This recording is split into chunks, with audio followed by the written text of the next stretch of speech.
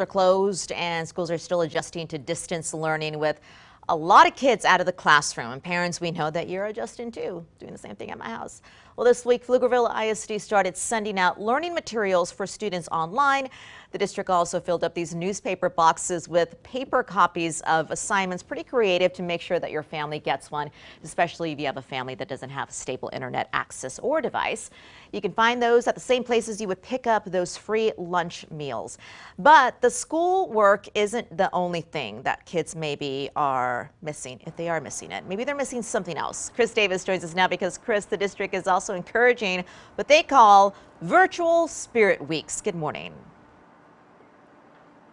Good morning. Yeah, so just like a normal Spirit Week that you would get in person, the individual schools are posting themes for each day on social media. Then they're asking parents and students to take photos of themselves participating in those Spirit Days and post them along in those threads on social media. And the goal here is to prevent the community from being lost.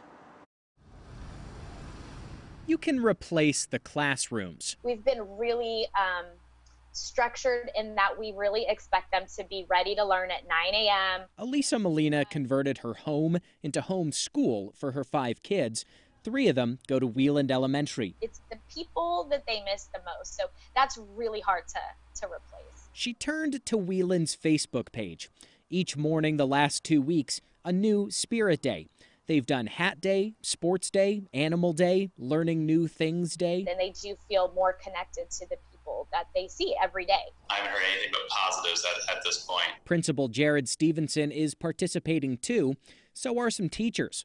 They wanted to make sure kids still feel that they're part of a community. It's really a lot simpler when we're on campus, when kids come in the mornings and you can greet them with a high five or a fist bump and say hi and check in with them. It does bring a sense of that intangible togetherness. Elisa's kids need that, away from friends and teachers, especially as this first week of distance learning winds down with at least 4 to go. I'll look forward to August next year if we don't get to go back. I think it'll be like we will all have a renewed sense of teachers are amazing. Chris Davis, KXAN News.